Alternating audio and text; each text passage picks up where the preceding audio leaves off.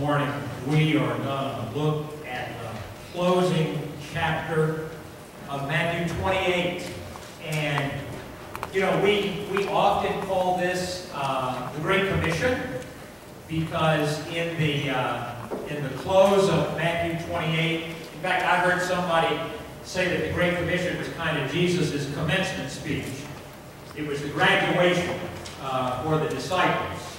It's his last kind of earthly word to them as he sends them out into the world and anoints them, appoints them, commissions them to preach and to teach and to baptize and to go into all the world in that activity. Their commission is our commission, right? The Great Commission isn't just limited to the 11 disciples, but it's upon all of us that are disciples of Jesus Christ.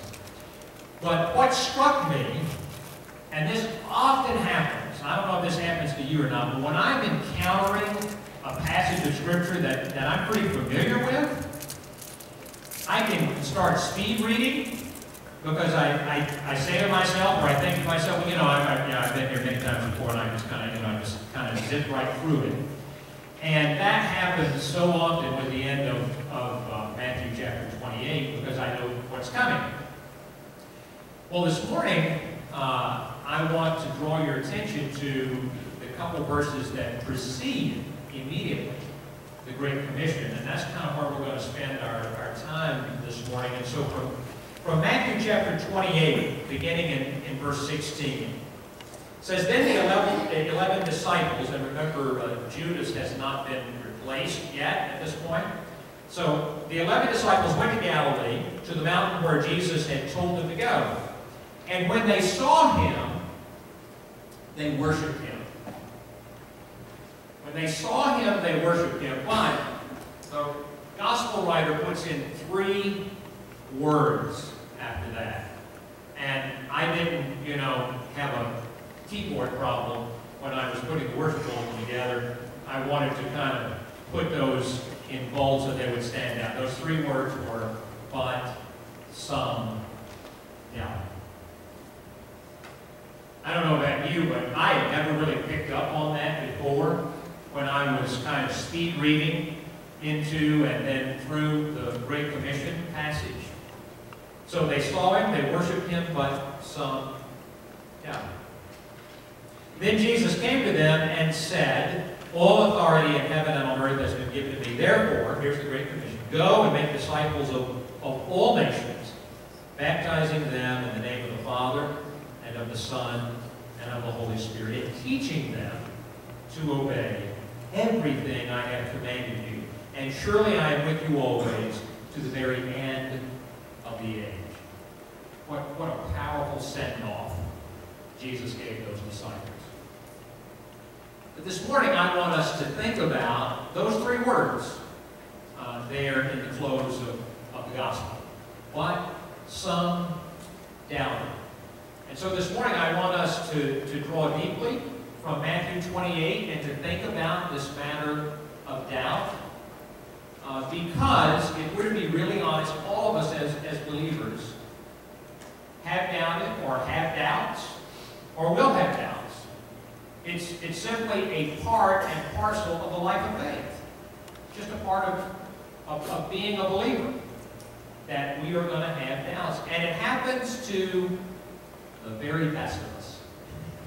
If it could happen to the 11 disciples after they had spent 3 years walking with Jesus and being in ministry with Jesus and serving Jesus, you can't get closer to Jesus than that. And yet, here on the mountaintop, post-resurrection, in the midst of worship, some doubted. My own kind of experience as a pastor and as a believer, I kind of put doubts into 2 very broad categories. One is what I would call intellectual doubts. These are kind of the big questions that sometimes we struggle with as believers. And they're very legitimate questions, like the problem of suffering, the nature of evil. How do I comprehend the Trinity? Those are big intellectual issues or questions that we try to manage on a cerebral level sometimes. And some of those things are very difficult to just get your mind around. And so I'll kind of put things like that in the category of intellectual doubts. The other category is what I would call experiential doubts. These are the doubts that happen when we have, or those that we're close to, those that we love and that are around us, have just tragic things happen. Just hard things. And then those doubts come along about, why would God allow this to happen? Where is God? I have prayed and prayed and prayed and prayed about this, and yet nothing has changed. And that is born out of not just kind of the big intellectual questions, but that's just born out of experience. And so I would say the second category is experiential doubt. We don't know which of those two categories is going on here in Matthew 28, but again, doubt is doubt, whether it's the intellectual, whether it's the experiential, or you might have another category or two that you could kind of add to that. But let's kind of drill down into this passage and get some takeaways this morning about doubt and how we can deal with doubt. I want you to be encouraged this morning. And so, first of all, we begin with this. The presence of doubt is not the absence of faith. The presence of doubt is not the absence of faith.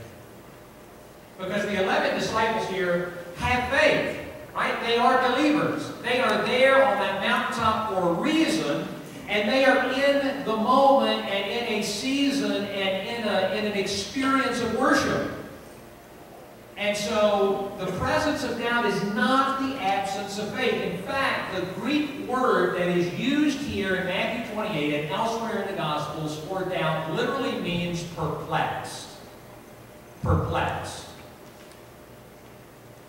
And so maybe that might be a better way for us to think about doubt. Perplexed. There are just some things I don't get. There's a little bit of maybe confusion in my mind about how all of this works. But that's what doubt means. It does not mean and does not imply the absence of faith. In fact, I heard one person say this, and I thought this was it was helpful for me. This person said that doubt is the gap between one's current faith and perfect faith. The gap between one's current faith and perfect faith. And now here's the rub. You know what? You and I are not going to have perfect faith this side of heaven. We're just not. And so I want to begin here that we see men of deep faith worshiping the resurrected Christ, but some doubted. There are those three words. So the presence of doubt is not the absence of faith. Secondly, I want you to be encouraged by this. Doubt does not make you a bad Christian, but it certainly reminds you you are really human. Doubt does not make you a bad Christian, but it certainly reminds you you are really human. In fact, you know what? Scriptures remind us there are some things about which you and I are just going to be perplexed. And I've listed a few scriptures for you this morning in your worship guide.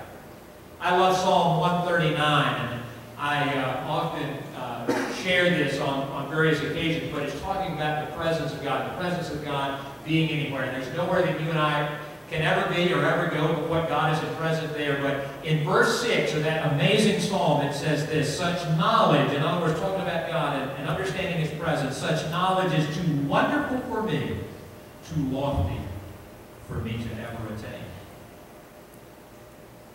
Paul, in his letter to the Christians in Rome, in Romans 11, verse 34, asked this rhetorical question: who has known the mind of the Lord? Well, the answer to that is no one. Who has known completely the mind of the Lord? Jeremiah 55:9, God says, as the heavens are higher than the earth, so are my thoughts higher than your thoughts. And then one that I wished I put in here, but I didn't, so I'm going to give it to you. Deuteronomy 29:29. This is a wonderful verse. It says, "The secret things belong to God, but things revealed belong to us." I want you to know this morning that Scripture is true, and there are some things that are just secret.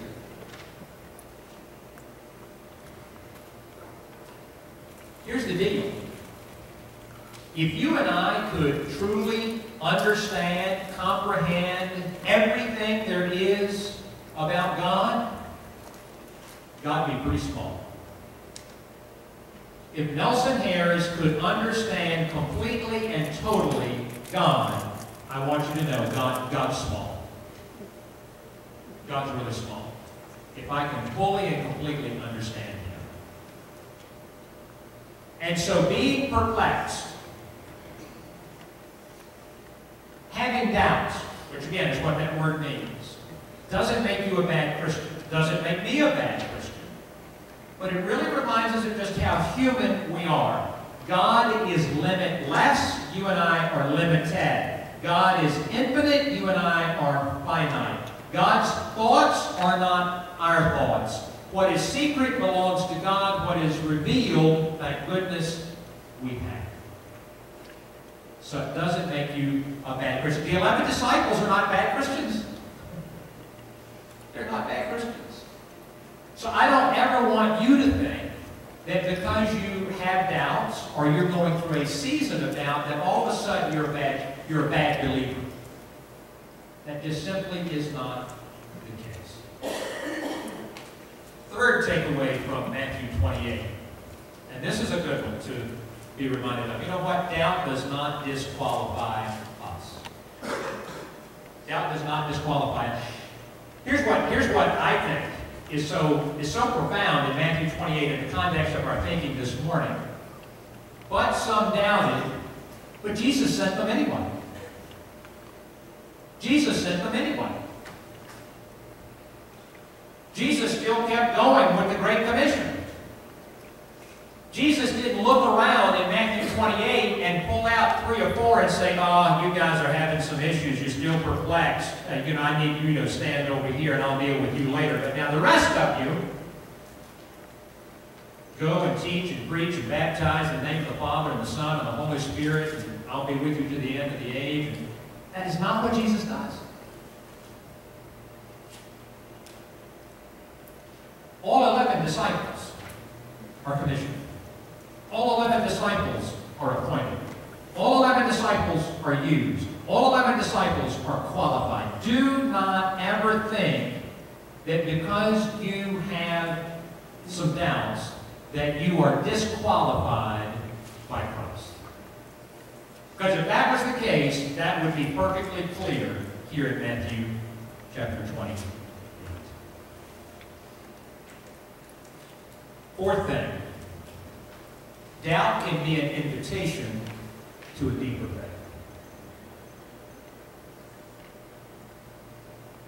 I like what the theologian Frederick Buckner said, and I quoted him down at the bottom of your worship guide this morning there on the sermon page. He said this is just a good way to put it: doubts are the ants in the pants of faith. They keep it awake and moving.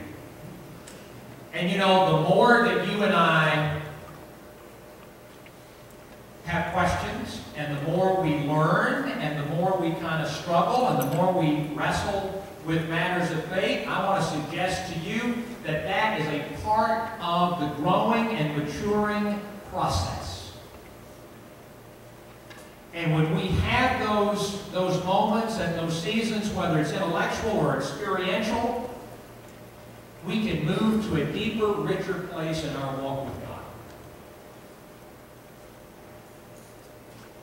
I do not have the faith that I did when I was 8 years old. Thank goodness. Thank goodness.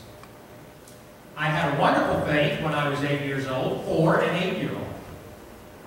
But over time of learning and studying and reflecting upon God's Word and having an experience with God in my walk with Christ, I have a very deeper, richer, different faith today than I did when I was 8 years old, and that is exactly as it should be.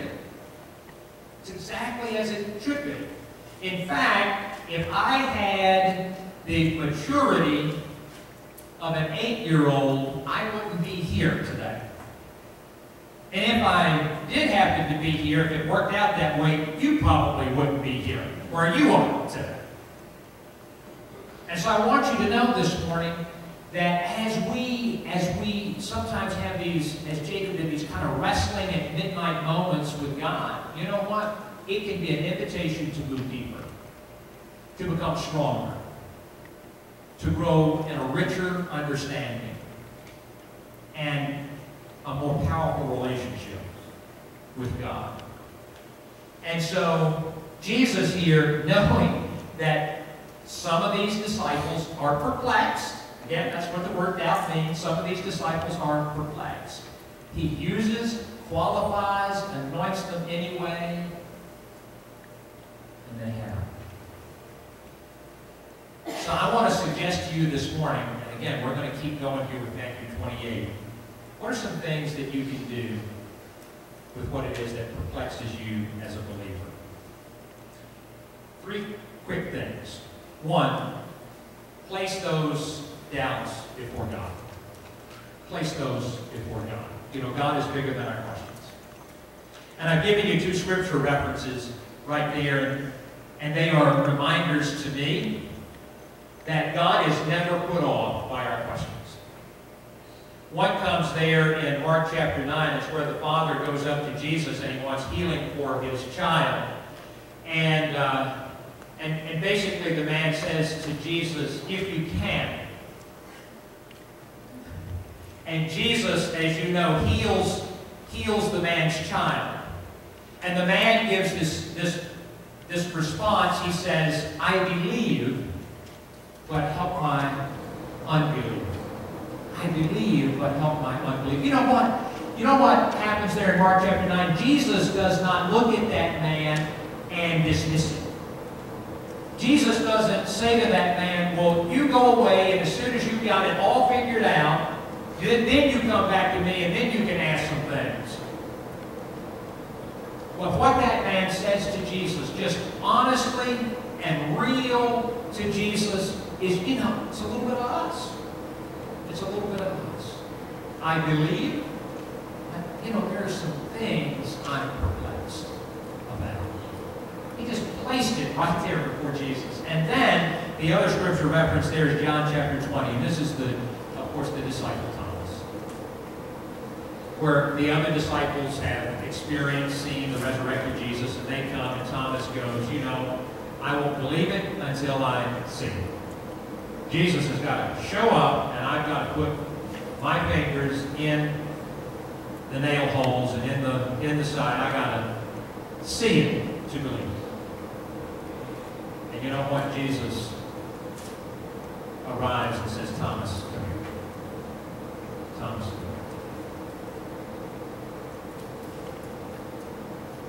here. Take your doubts, place them before God. He's bigger than your questions. He will not cast you out. He will not sweep you to the side. Secondly, process with Christians you trust. And here's the interesting thing for me. Sometimes what's in Scripture, if you read between the lines, there's some things that are implied. So I just want to ask this question. How does the gospel writer of Matthew know that some of the disciples doubted? Was he there with kind of a pen and pencil in hand, and you know, he's got a little tablet out, and so he kind of steps back and he starts observing, and he goes, oh, I can tell from Bartholomew's expression, oh, he's doubting right now. Let me write that. No, that's not what happened. The reason that it's in the gospel and the reason that the writer knew some doubted was because, by implication, they talked about it. They discussed it with one another. He was aware of the perplexities that they were experiencing. And that alone tells me that sometimes the best thing that we can do when we have questions, when we have doubts, when we have confusion, when we're uncertain, you know, get with a brother or sister in Christ that has maturity, that has experienced and processed that with me. Because I truly believe that's exactly what the disciples did. And that's why those three words made it into Matthew 28. And then third, proceed with Jesus anyway. Proceed with Jesus anyway. Here's the deal. Matthew 28, what's summed down? What we know from the book of Acts, after this, the 11 disciples are out there doing amazing ministry. It's amazing ministry. I mean, the Holy Spirit is upon them and just doing powerful things through them and among them and with them. And so even in their doubts, they proceeded with Jesus anyway. Don't ever let doubt stall you. Proceed with Jesus anyway. Now I'm going to close with this illustration, and the metaphor isn't as good as what I would really like when I tell a sermon illustration, but I'm going to proceed with it anyway. Okay? When I was 15 or 16 years old, it was time to drive a car. And so I had gotten my learner's permit, and then of course, you know, pretty quickly thereafter got my license to drive. And I basically knew about 3 or 4 things about an automobile. It was not much. I knew, one, that you had to put the key in the ignition. Of course, now you don't even have to do that. You just have it in your pocket as long as you're in the car, right? You know, hit a button and it comes on. But I knew the key went in the ignition. That was one thing I knew. A second thing I knew was park, reverse, neutral, drive. I knew what would happen whenever, you know, I shifted gears into one of those slots. That was the second thing I knew about a car. Third thing I knew about a car was that if you gave it gas, it, it moved backward or forward, right? And then the fourth thing I knew was that when you applied the brake, it stopped. That was all I knew about an automobile at the age of 16. Now, my father would tell you that truly was all I knew about an automobile at age 16, because he would tell you, I did not even know where you put the gas in, because he said, I never did that. I never put gas in the car. So apparently I didn't even know where that was. Those were the 4 basic things I knew about the car. But I proceeded to drive anyway. Now imagine if, when I was 15 or 16 years old, I had said to myself, you know what? I will not get behind the wheel of a car until I understand perfectly how the transmission operates. And then suppose I had added to that, you know what? I will never get behind the wheel of a car until I understand how a combustible engine functions and the physics behind all of that. Or imagine if I had layered on top of that, I'm never going to get behind the wheel of a car until I understand how all the electronics on the dashboard function and work, and how the circuitry is composed. I can assure you, if I had waited to know all that, I would still not be driving today. I'm a better driver, I'm a more informed driver, I'm a more experienced driver today, 40 years later, from when I got my learner's permit than I was at 15, because I proceeded anyway.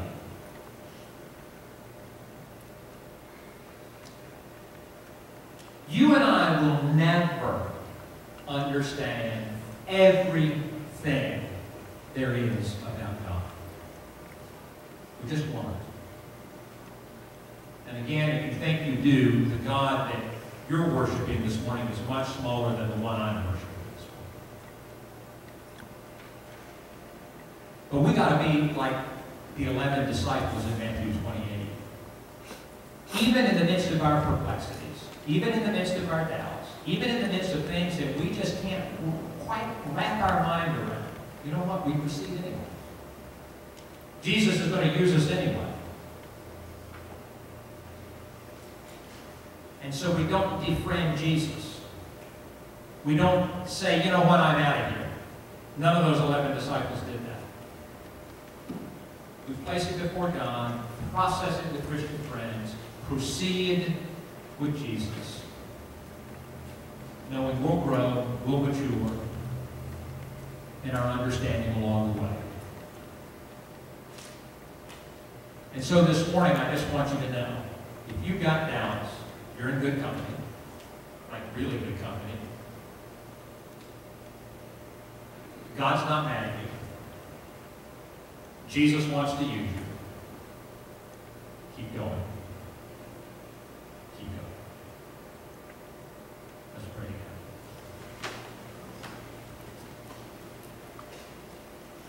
Father, sometimes